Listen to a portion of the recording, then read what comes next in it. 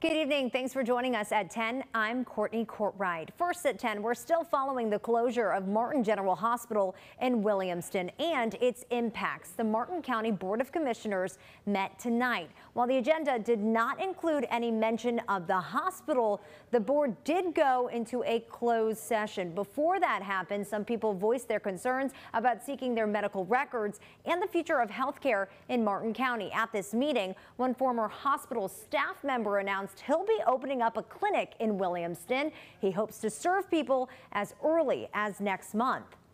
There are a lot of folks who cannot travel, who are elders and dependent on somebody else to drive them.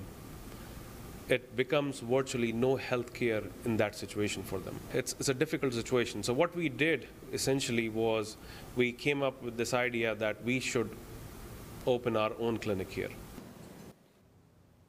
And this is a developing story. Stay with us on air and online at WNCT.com as we continue to learn more about this.